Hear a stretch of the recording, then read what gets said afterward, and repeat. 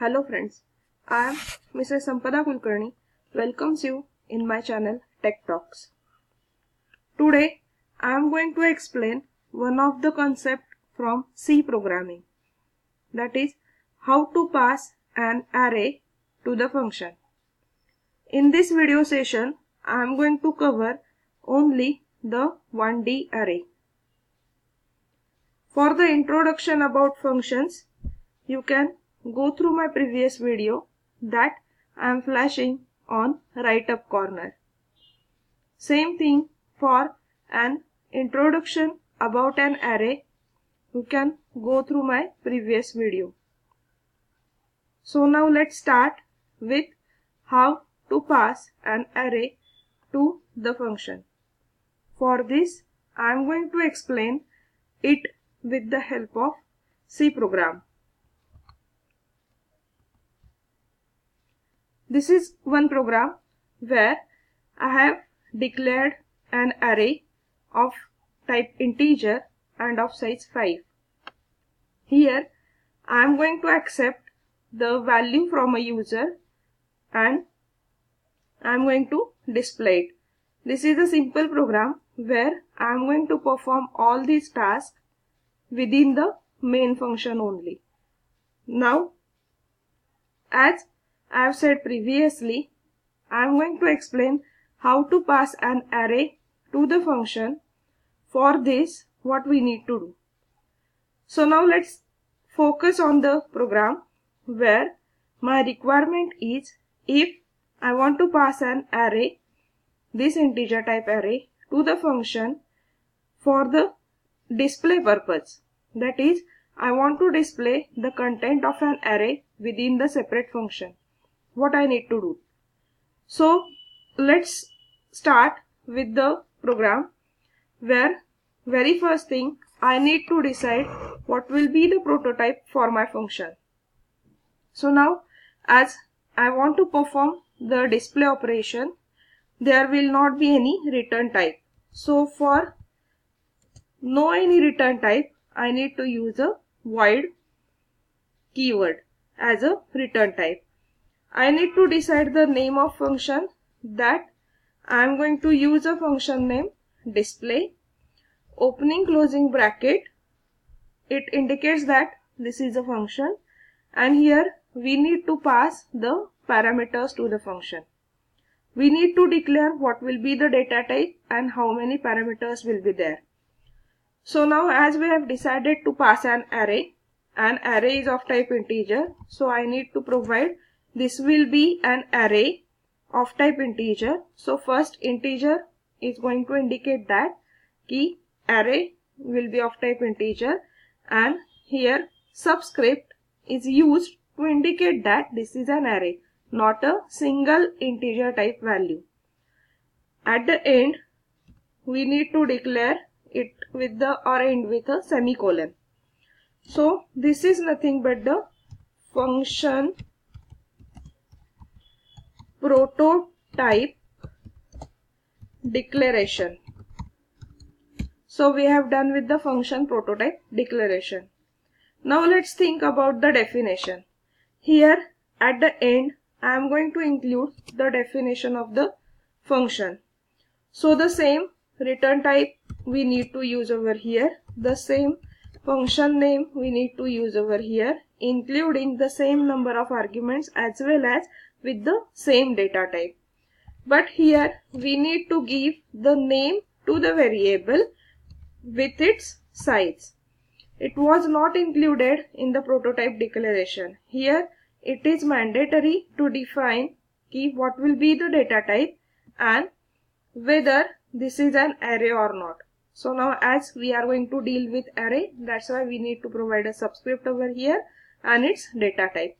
The variable name, to provide the variable name, it's not mandatory if it is a function prototype declaration.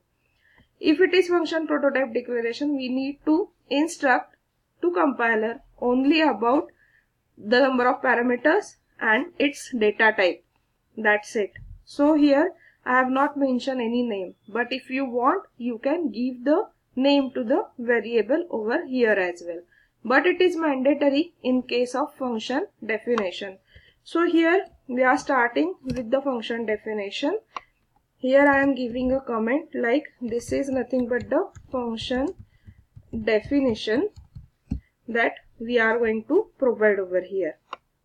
So what we need to perform with this function? We need to perform the task of displaying an array.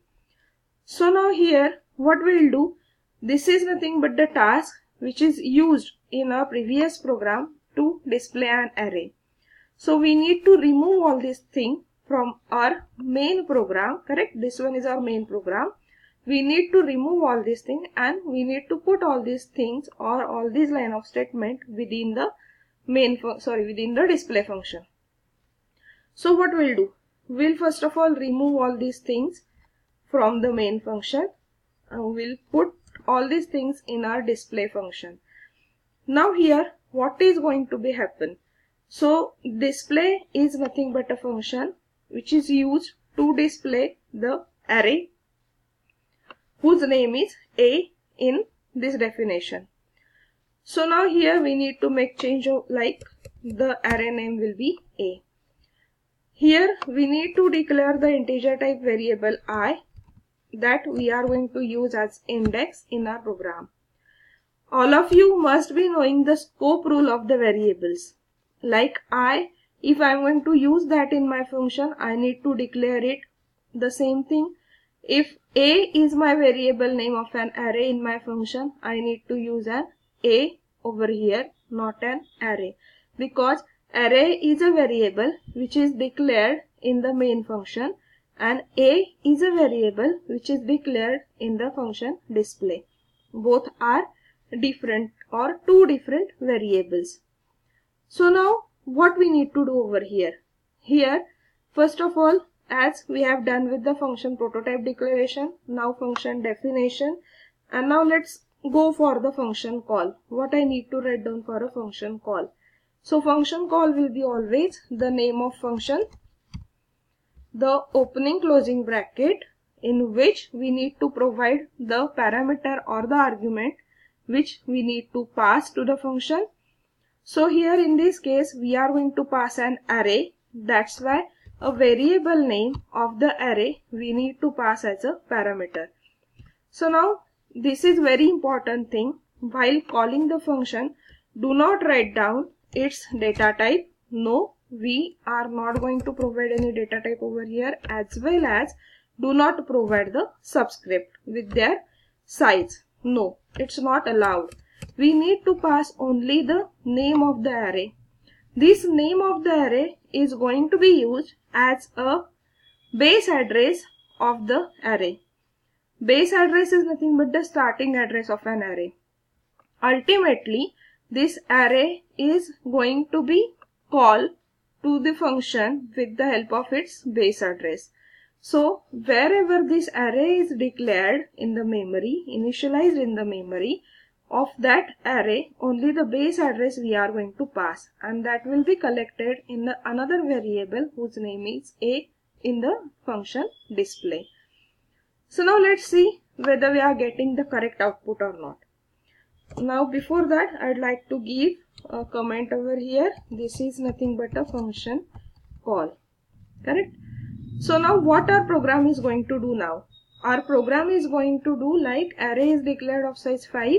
We are going to enter 5 values from a user using scanf function, and to display the entire array, we are going to call a function display by passing the array variable or a base address of array. So now let's see what is the output for this program. So now let's execute this code. After executing this code, our program is error free, is not going to give any error, and it's waiting for the input for all 5 values which we are going to accept from a user for an array. So now here we are getting the output. Entered values of an array are 1, 2, 3, 4, 5 that we have displayed with the help of function display. So now here you must be getting how to pass an array to the function. Now let's add one more function which will be going to be used to accept the value from a user with the help of function. So now here let's write down another function, accept. Here again I am going to pass an array to the function, and accordingly we'll accept the value from user. So this is nothing but again function prototype declaration. Let's write down the definition for the accept function. So I'm going to write down that definition over here. Let's copy and paste it. We need to make the change in the function name. The name of function is accept. The rest of things are same. That is one single parameter we are going to pass, which is nothing but an array of type integer. Here only just printing the value, we are going to accept it. That's why I write down the scanf function with the help of ampersand. Here we are going to accept the integer value for all the I, that is I will be executed from 0 to 4 till the condition is true. So total 5 values we are going to accept over here. Now we need to change our main function. We need to remove all these things from the main function, and what we need to do, we need to call the function accept over here.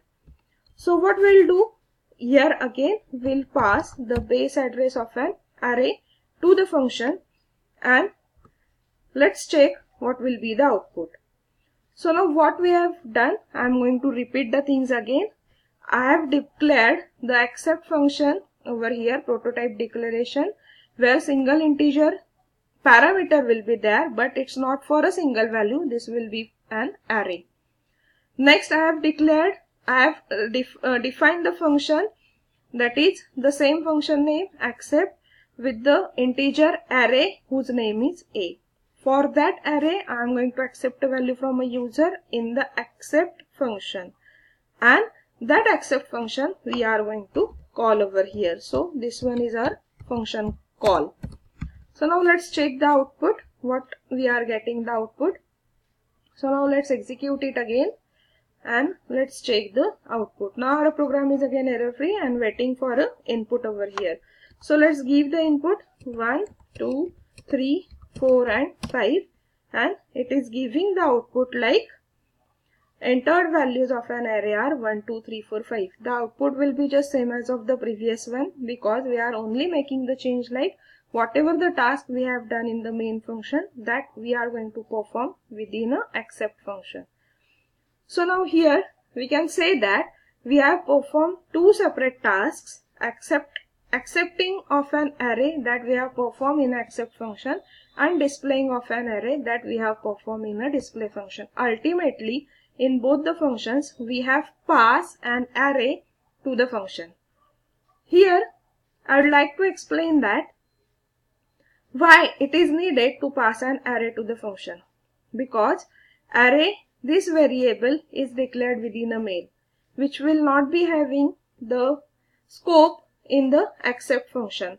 So if I'll declare an integer array within a accept function, that we need to return back, and while returning an array we need to return back its address, correct? So if we'll return back an address, that we need to collect somewhere in the pointer variable. Currently in this video I am not going to use any concept of pointers, so that's why it's better to use an array or declare an array in the main and pass its base address to both of the functions. The return type of both of the function is void. That's why we are not going to return back anything from the both of the function. That's why we are not going to collect anything in the main function. So hope you must have understand what to do if we want to pass an array to the functions. Thank you dear friends for listening my video. If you like the contents and the video, please like the video and subscribe my channel. Thank you.